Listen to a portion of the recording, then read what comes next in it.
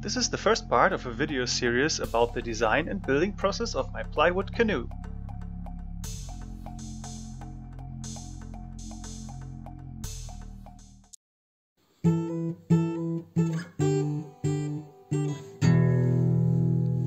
Hello and welcome to my video about a wooden canoe that I designed and made myself. I wanted to make this canoe from wood and I found basically 4 ways to do so.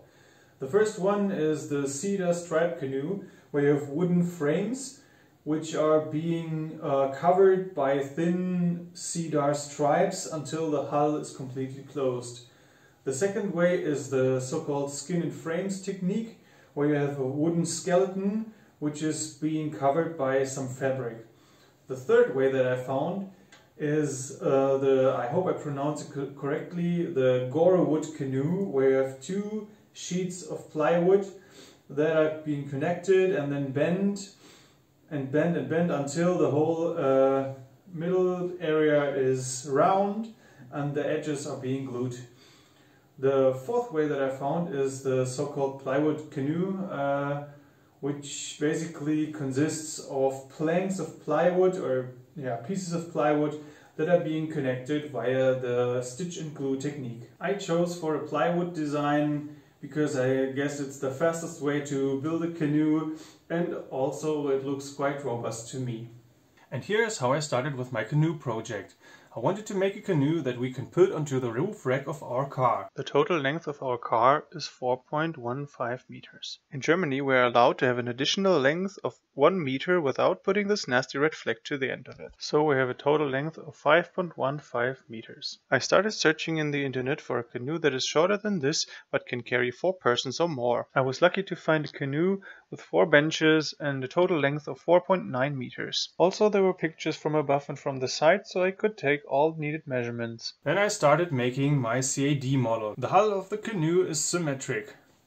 It has got 2 symmetry planes, one here and one here.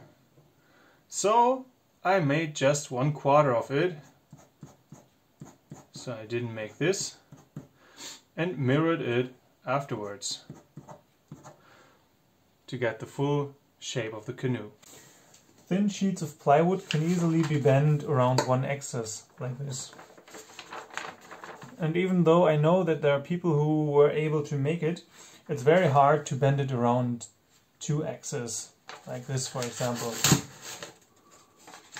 I found 2 ways to make a CAD model that has got wood or surfaces that are only bent in 1 dimension. The first one is a straight line that is being extruded along a bent line or a curved line. The sheet now then looks like this. The second solution is a curved line that is being extruded or swept along a straight line. The whole sheet then looks more or less like this.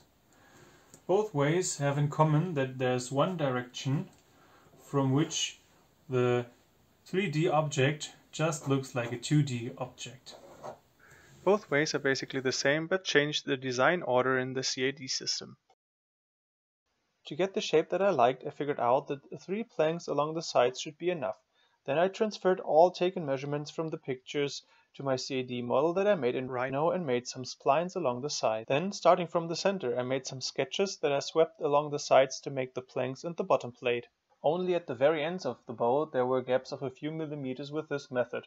So I cut the planks near the ends, kept the inner area and used the hole filling function for the outer area, knowing that the wood now is bent in 2 dimensions. In order to make 2D drafts for all parts, I used a function called Unroll Surface UV.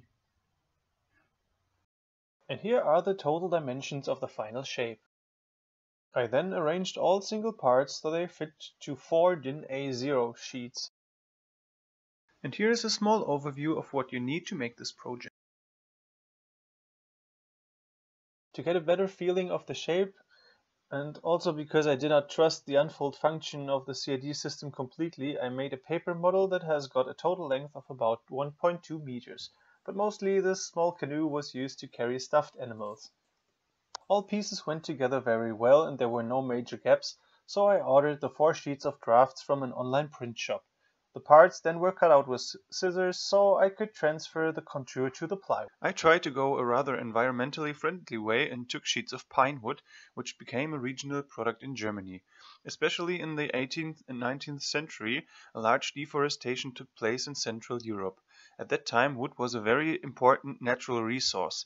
In order to meet this demand, a large afforestation was decided, where more than 60% of the trees were pines. Jake, I thought this video was about building a canoe and not a history lesson. And besides, there's no footage left. Thanks, honey.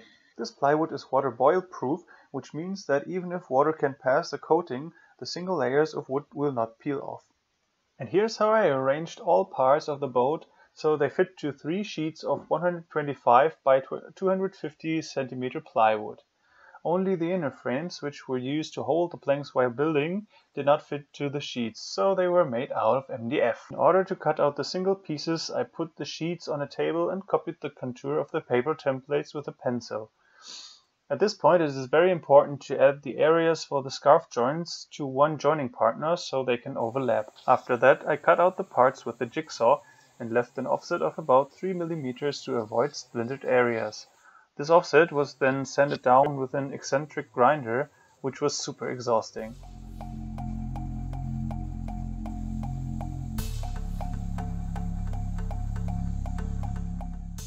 Once the part was done, I could copy its contour directly with a pencil and cut it out with a jigsaw again.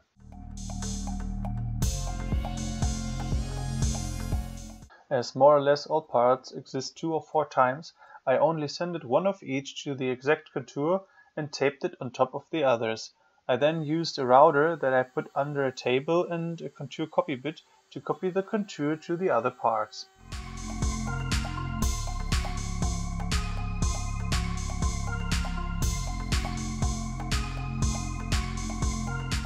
Each plank consists of 3 parts which are being connected with scarf joints. I made all cuts with my scarf joint jig I made a separate video about. Just click here on the link in the video description. To know exactly how long the beveled areas are and where they start, I made some test cuts first and extended the parts as needed. And here are all parts of the hull. I hope you liked and enjoyed the video. Hope to see you next time. Thanks for watching.